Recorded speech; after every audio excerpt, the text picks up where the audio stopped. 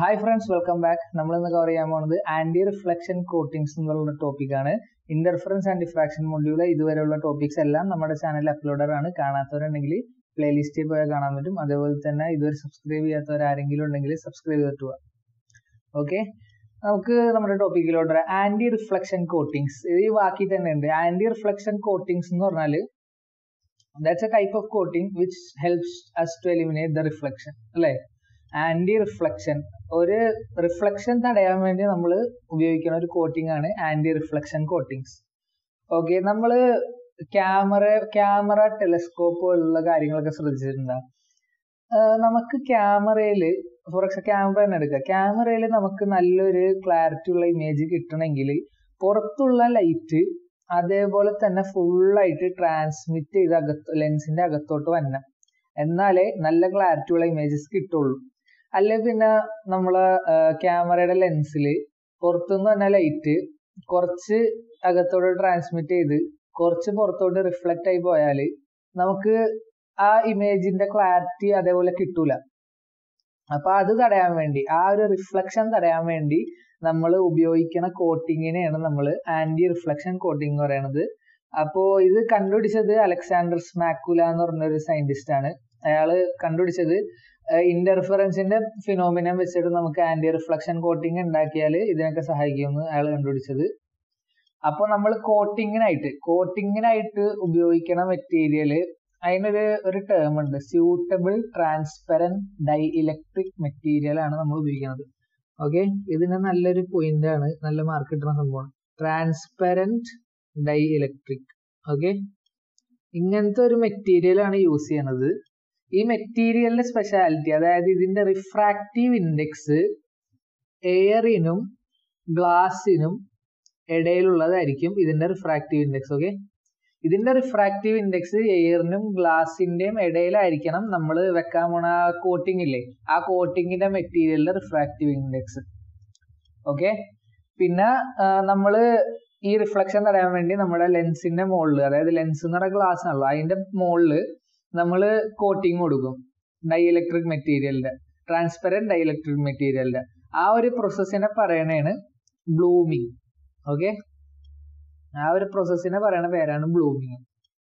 ഇനി നമ്മുടെ ചില എക്സാമ്പിൾസ് ആണ് മഗ്നീഷ്യം ഫ്ലൂറൈഡ്, ക്രയോലൈറ്റ് പോലുള്ള മെറ്റീരിയൽസ് ആണ് ഇതിനു വേണ്ടി ഉപയോഗിക്കുന്നത്. അപ്പോൾ ഇവിടെ ഞാൻ വരച്ചു വെച്ചേക്കുന്നത് ഈ അടിയിലത്തെ പോർഷൻ ഗ്ലാസ് ആണ്, അതെന്ന് വെച്ചാൽ ലെൻസ്.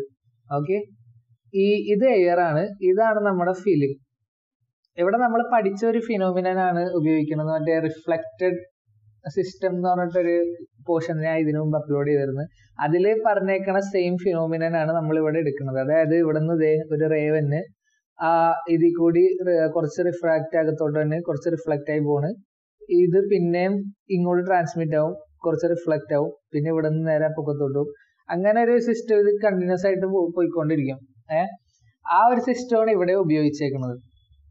അപ്പോൾ ഇവിടുത്തെ വ്യത്യാസം എന്താ വെച്ചാൽ ഇവിടെയും ഇത് എയർ ടു ഫിലിം, അതായത് റെയർ ടു ഡെൻസർ മീഡിയം ആണെങ്കിൽ പൈ ഫേസ് ചേഞ്ച് ഉണ്ടാവും, ഇവിടെയും പൈ ഫേസ് ചേഞ്ച് ഉണ്ടാവും. ഗ്ലാസ്സിലോട്ടാണ് പോണത്.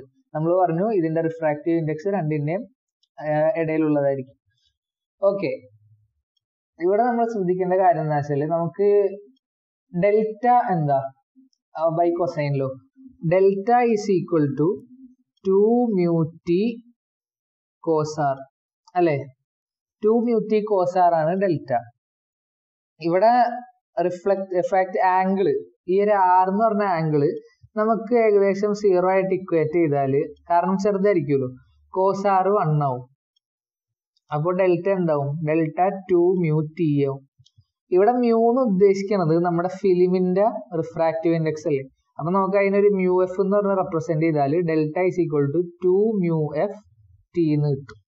ഇനി നമ്മൾ എടുക്കാൻ പോകുന്ന കണ്ടീഷൻ, ഈ മുകളിലുള്ളത് റിഫ്ലക്ഷൻ തടയാൻ വേണ്ടിയല്ലേ, അതിനു വേണ്ടി മുകളിൽ ഡിസ്ട്രക്റ്റീവ് ഇന്റർഫറൻസ് നടക്കണ്ടേ. കൺസ്ട്രക്റ്റീവ് നടന്നാൽ റിഫ്ലക്റ്റ് ആയി പോകും.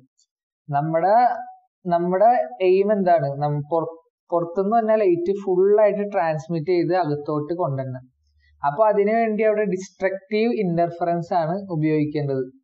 അപ്പൊ നമുക്ക് ഈ 2μft ഇതിനെ നമുക്ക് ഡിസ്ട്രക്റ്റീവ് ഇന്റർഫിറൻസ് ആക്കാൻ വേണ്ടി 2n+1 into λ/2 ആയിട്ട് ഇക്വേറ്റ് ചെയ്യാലോ. λ/2 എങ്ങനെ വന്നതെന്ന് അറിയാലോ, നമ്മുടെ പൈ ഫേസ് ചേഞ്ച് ഉണ്ട്. പൈ ഫേസ് ചേഞ്ച് നമ്മുടെ പാത്ത് ഡിഫറൻസിന്റെ ടേംസിൽ പറഞ്ഞാൽ λ/2. അപ്പോൾ delta is equal to 2n+1 into λ/2. Constructive interference ആണെങ്കിലോ ഇതിനെ നമ്മൾ n λ ആയിട്ട് ഇക്വേറ്റ് ചെയ്യും. ഓക്കെ, അപ്പോൾ delta is equal to 2 mu ft is equal to 2n+1 into λ/2. 2 waves interfere destructively. ഇവിടെ നമ്മൾ n is equal to 0 എടുത്ത്, അപ്പോൾ മുകളിലത്തെ ഇക്വേഷൻ എന്താവും? 2 mu ft is equal to 1 into λ/2, that is λ/2. അതായത് 4 mu ft is equal to lambda, t is equal to λ/4 mu f. ഈ ഒരു ഇക്വേഷനിലോട്ട് വരും. ഇവിടെ t എന്താ? തിക്നെസ്. നമ്മളിവിടെ കണ്ടുപിടിച്ചത് എന്താ? ആ ഫിലിമിന്റെ തിക്നെസ് λ/4 mu f ടൈംസ് ആയിരിക്കണം. അതായത് റിഫ്രാക്റ്റീവ് ഇൻഡെക്സ് ആണ് mu f. λ/4 mu f ആണെങ്കിൽ കറക്റ്റ് ആയിട്ട് ആന്റി റിഫ്ലക്ഷൻ കോട്ടിംഗ് നമുക്ക് അതിന്റെ മുകളിൽ ഫോം ചെയ്യാൻ പറ്റും. Okay, that's the optical thickness of the coating should be equal to λ/4. Such coating eliminate reflections and allow more light to pass through the optical component. Okay.